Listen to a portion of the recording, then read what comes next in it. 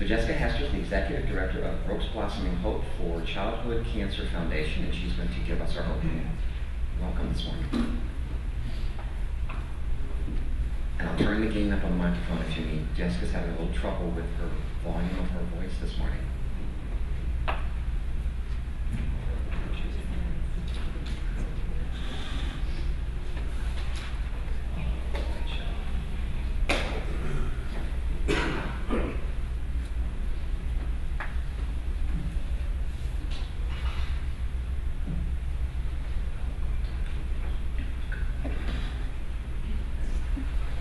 I apologize in advance if I have a scratchy voice. I usually don't sound quite so deep. Good morning. I wanted to take a moment to introduce you to my special little hero, my daughter, Brooke. And I wanted to start you with one of my favorite quotes. I used to tell it to my students a lot, and it was, nothing is impossible. The word itself says, I'm possible. And that's a very famous quote by Audrey Hepburn. So I have to tell you, when I was trying to prepare about what to say about the last 2.5 years of Brooke's nonstop battle with neuroblastoma to be condensed in a few minutes, I was nervous until I heard someone else speaking of condensing the last 10 years of their work into a short presentation. It's absolutely humbling to be standing before you all in this room today, and as I look out and realize the incredible knowledge, experience, and expertise, I hope that my time to you is as valuable as your time has been to me. Brooke's story is that of faith, love, and lots of hope. And it is not through her struggles, but through her smiles that I present a brief perspective of her journey here today. In the early years of her life, she was absolutely healthy. And as many neuroblastoma children are, she was also absolutely brilliant. With a master's background in early childhood and experience testing and placing gifted and talented children in classroom settings, I was very delighted when she had full alphabet recognition by 6 months, and at a year old she'd be caught sorting and classifying her bath toys by colors rather than playing with them and knocking them over. Her imagination was as huge as her smile, and wild curly brown locks, and we were told by her that her nickname was Buttercup, because she loved the wild pink flowers of the spring in South Texas. I remember specifically being impressed once when we were out to eat, and she asked my husband and I, if, in a very rhetorical fashion, if we knew what a symbiotic relationship was. And I looked at him, and he said, I didn't tell her. So we said, well, what is it, Brooke? And she said, oh, you know, when the oxpecker gets the bugs off the hippo. It was on Go Diego Go yesterday. It's just a sponge. By her 3rd birthday, she delighted in quizzing adults the differences in dinosaur species. There were carnivores, herbivores, omnivores, and her biggest health issue was having ear infections with tubes, and finally her adenoid removal. So things were going great for our little family as we balanced our family time and graduate studies and careers. And then one day, in the fall of 2010, I was at a conference when I got a strange message from my husband who said our daughter had an odd, painless limp. We attributed it to one little after-school dance lesson she'd had the day before, but when I got home from the conference and the painless limp had become to be painful, we took her to the pediatrician. After many trips, she was given a pre-diagnosis of juvenile rheumatoid arthritis, and by October of that year, we could not take our family to our family planned trip to Mickey's Not So Spooky Halloween at Disney here, because she'd become so crippled she could no longer walk or even crawl across the couch without debilitating pain. This was breakthrough pain right now through a couple of months of NSAID pain relievers that the pediatrician put her on while we were on a Texas waiting list for a juvenile rheumatoid arthritis specialist. Then she began to tell us her belly button hurt and her spine, her belly button and my spine. She was the kind of kid that when she would fall down, she would just get right back up, so we knew she was in intense pain. And we were suspicious that something more was going on. The pediatrician, however, asked us to wait, please, for a specialist for juvenile rheumatoid arthritis, and deemed that the stomach pain was from the NSAIDs, and put her on acid reflux control medications.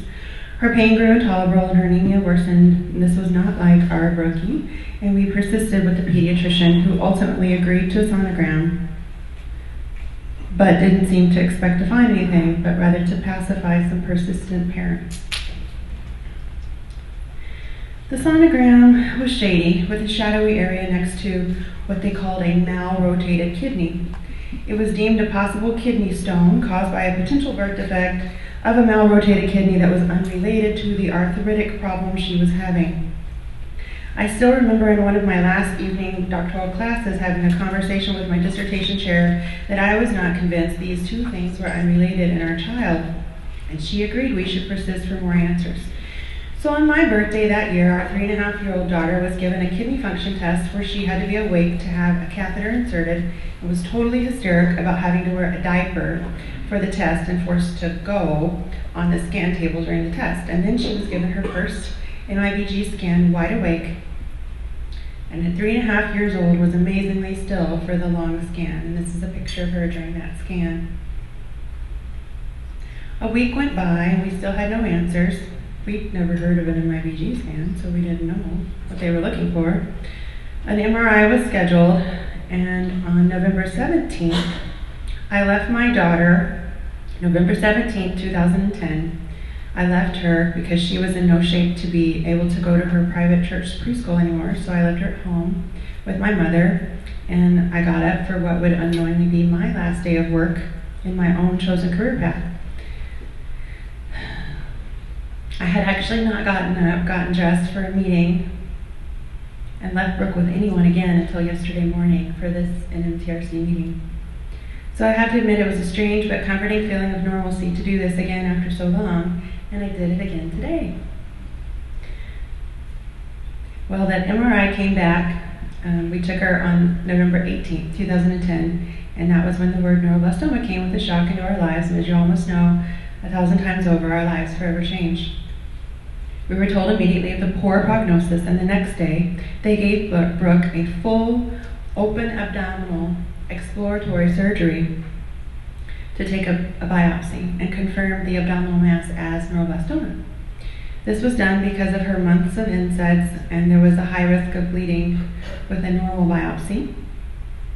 To this day, I still don't quite understand why that intense 10-hour biopsy surgery was immediately necessary when her bone marrow biopsies were also done to determine that it was indeed neuroblastoma in the pathology.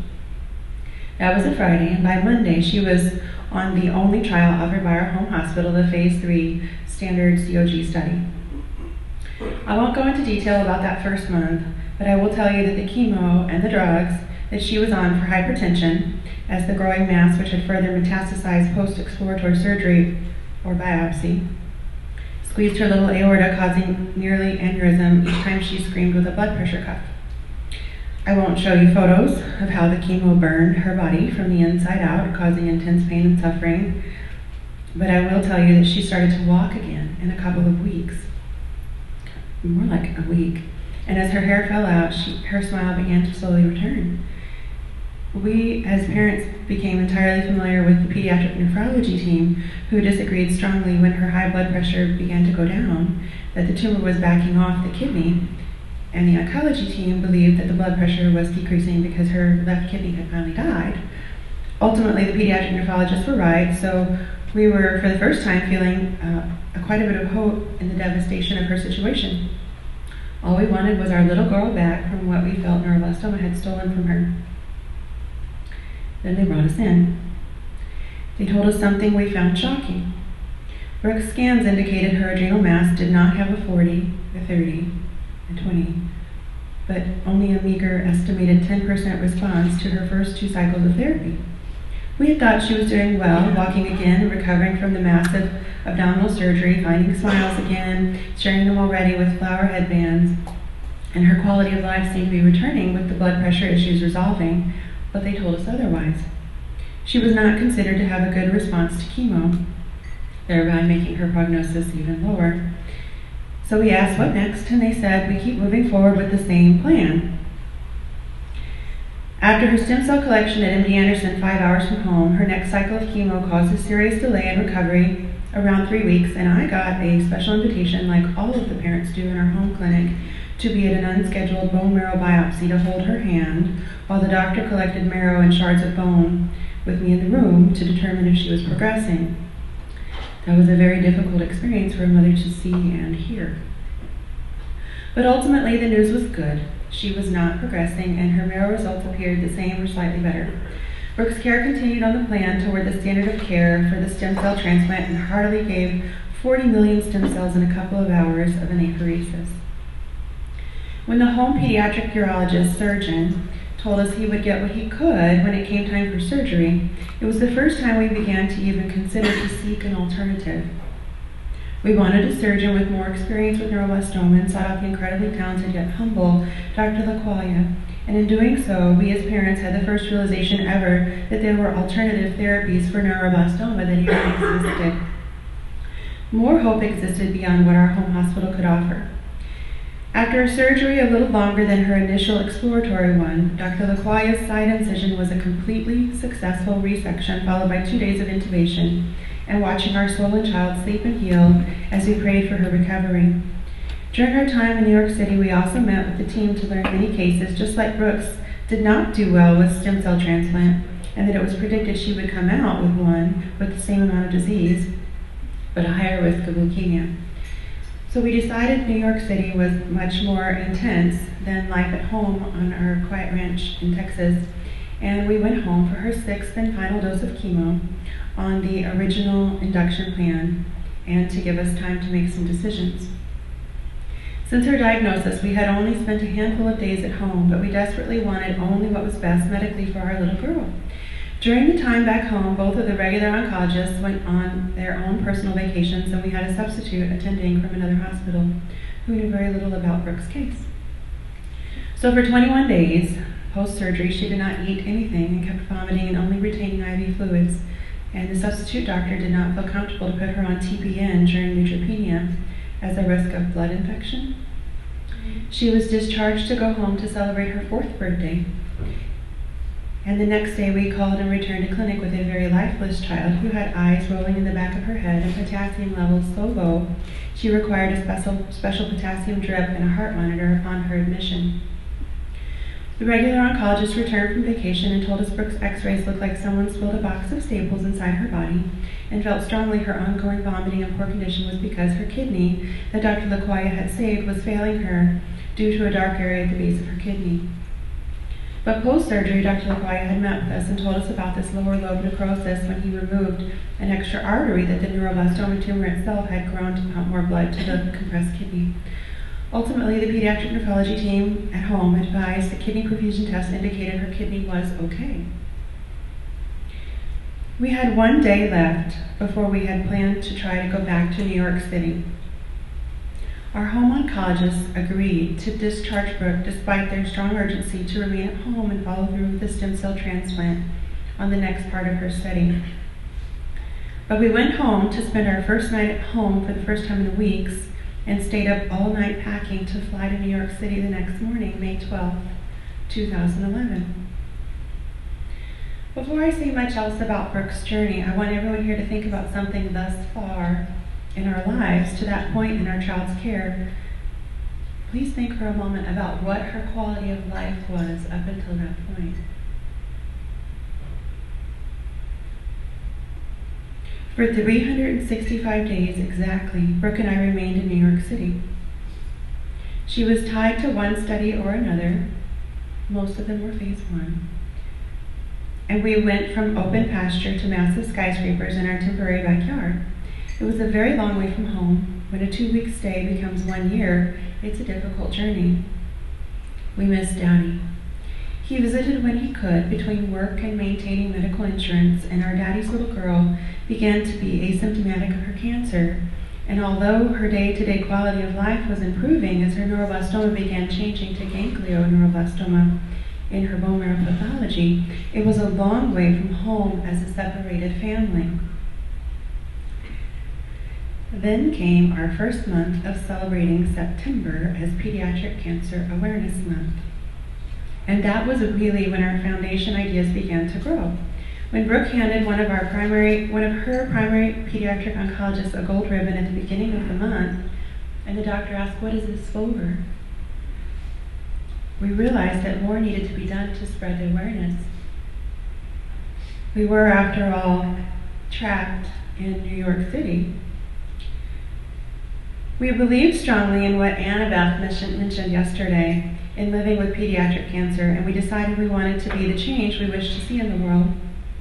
So on non-hospital days, or sometimes just on days we didn't feel like going back to the little Ronald McDonald House room of New York City we lived in, we took walks. We went to Central Park, Times Square, Fifth Avenue, anywhere really, and I'd give Brooke a basket of flowers and gold ribbons, and she'd pass them out with these little cards. Look like this.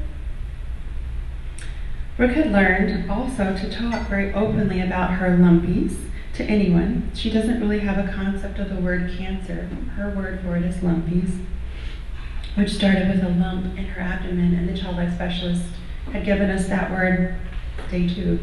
And whenever the lump was removed by Dr. LaQuaya, she said, "Is it all gone?" We explained she had smaller ones still in her bones, and so she came up with lumpies.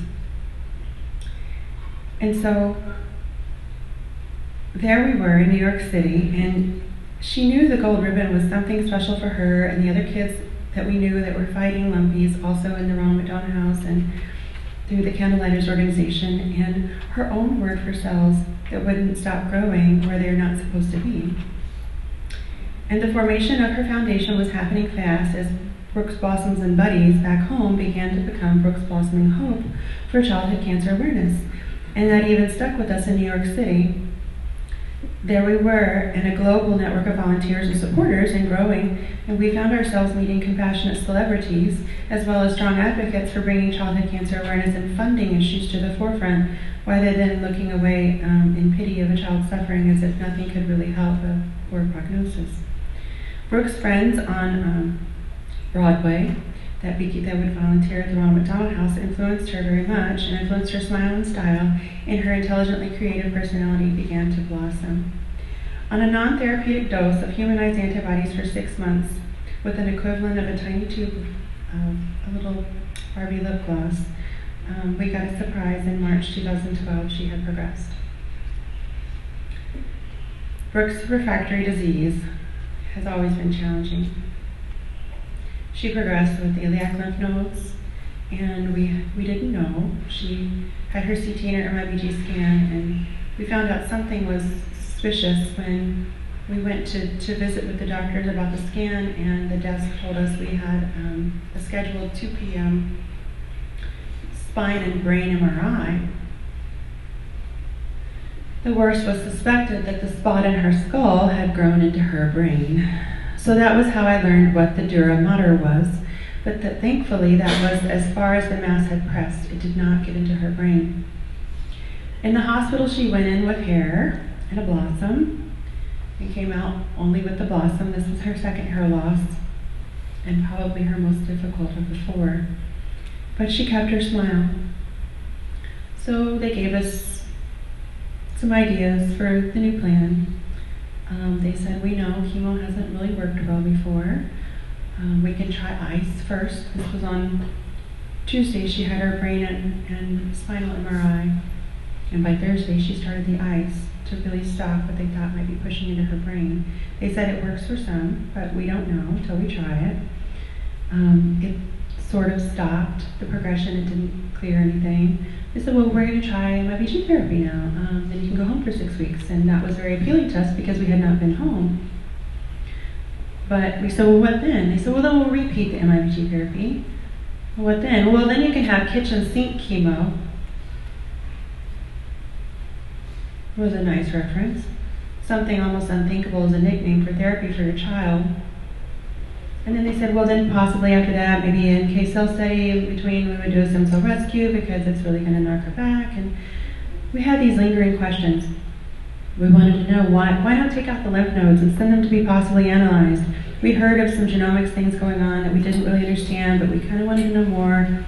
Well, why if stem cell transplant drugs weren't predicted to work, then why would drugs needing a lighter stem cell rescue be thought to work? If chemo wasn't working for Brooke, what would?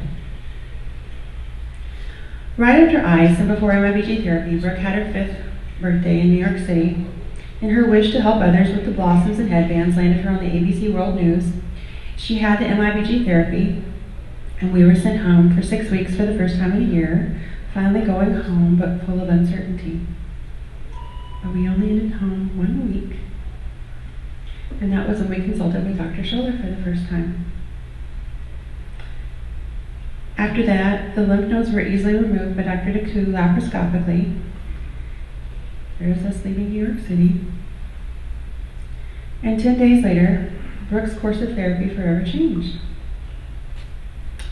Molecular guided therapy, individualized targeted therapy, the genomics trial, whatever we had heard it called was irrelevant. For the first time in her refractory years of battling, we had some answers.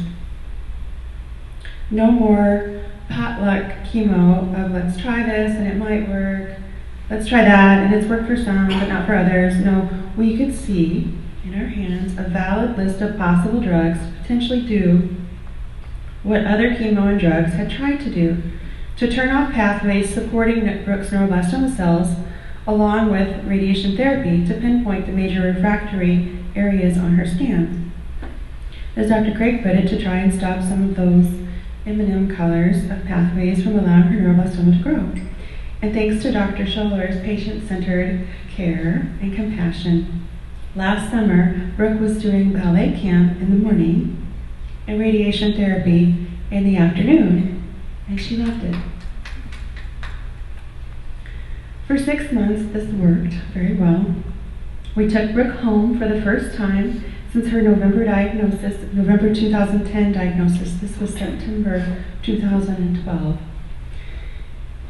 Last September, in October, and November, we had days, even weeks at home, together as a family with a wonderful quality of life all together with our daughter. And that was the first time I really understood the difference between quality of life care and end of life care. When Dr. Scholler said quality of life, I knew it meant something very different. Then in November, our little buttercup progressed. A new lymph node in the armpit. Right before Thanksgiving, what would happen? We cut it out, removed it, analyzed, and retargeted. That nice chart that you saw yesterday, Brooke continued in a cycle pattern, and the cycle started over, and it was beyond an answered prayer. We felt directly the impact of how important the individualized care was for her case. I wanted to be able to put in a slide here, but I couldn't quite figure out how to do the graphic because something occurred to me last night after I saw the slide. I'm going to go back, you can't peek at that yet. Because when we saw the slide with the curative to palliative care, when I thought about the spectrum of our battle with our daughter, it didn't feel like curative to palliative. It feels more like palliative to curative, and then maybe back to palliative to curative. Like it's more of a wavelength going on. And I would really honestly tell you that at the beginning, everything was very palliative because she was in such immense pain. She had been just sitting there progressing with cancer for nearly 3 months while the doctors at home were just trying to figure out what it was, what was going on. And so we reached a point of more curative later on, and then as she would progress, we would have some more palliative and then back to more of that quality of life. And so it's almost like it's a continuum for us. So I want you to see now, this is since last May. This is the past year's quality of life with Brooke. We are coming up at almost a year since we met Dr. Scholler in Michigan. And we had our week in Texas after her MIBG therapy was a year ago yesterday. And we were in Texas a week, and then we were in Michigan for 2 cycles, and the only reason being is they added radiation therapy to her cycle at the same time because it was entirely convenient versus us driving 5 hours to MD Anderson for RT at home. And then we went back home, and then we decided to drive. So it takes us 3 days to drive to Michigan, drive through Oklahoma, Missouri, Illinois, and Indiana, but not without a stop at Grandma's along the way. And then back to Michigan and Texas, and then she was invited to go out to Paramount Studios with some young youth celebrities and spread pediatric cancer awareness. And she did that, so we went through Arizona and California, back to Texas, back to Michigan, and then we went from Michigan to here in January. We stopped in Tennessee and went to Florida for the Disney Marathon, which we knew someone who was running to support pediatric cancer, and that was very exciting for her. It was her first time to ever come to Disney, which was really a neat thing for her, especially since we had not been able to take her right close to her diagnosis. And then we flew to Las Vegas, Nevada, thanks to Dell, who surprised us with an award. For her, it was very special to be called an inspirational hero. And then again, the long drives, I think we've made 2 or 3, back and forth to Michigan, and then flying Texas to Michigan. And then we just got back last week from her Make-A-Wish to Hawaii. I don't see Dr. Wada this morning, I don't know if he's still here. So it was wonderful to meet him, and then we had 1 day at home in Texas, and here we are in Florida, and then we're going to be back in Texas for a few weeks and go up for scans. And you may look at that and go, wow, there's 14 states highlighted in blue that she's been in for the past year. But I would take that over sitting in the Ronald McDonald House of New York City for a year, any day. We've had so much quality time at home with Daddy, it's unbelievable. She just celebrated her 6th birthday on Saturday in Hawaii, which was a wish come true for her. She's had opportunities to spend time with grandparents and great-grandparents that we wouldn't have had. And as a family, our family is now growing. This is our son. He will be here in September.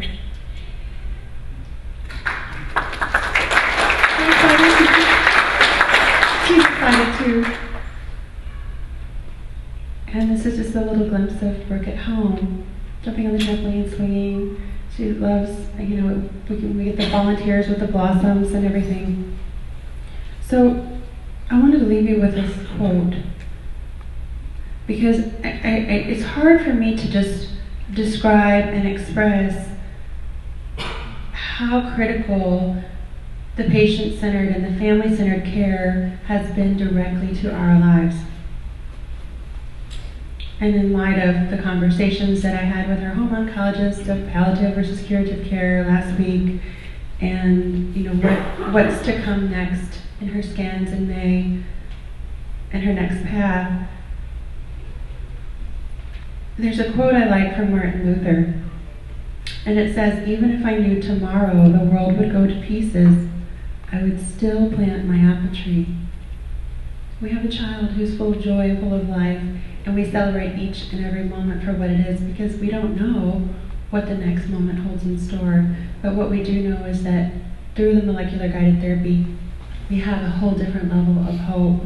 We feel like there are combinations, like Dr. Scholler is like the locksmith, and she's looking at it with the team and trying to tweak those doses and tweak the combinations until we find, you know, what could be for Brooke.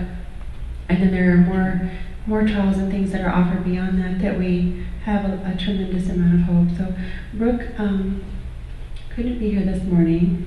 I don't know, it doesn't go to the internet, so I had a little link to a video from her. But if you go to YouTube and put Brooke's Blossoms, you'll probably find it. So thank you all very much.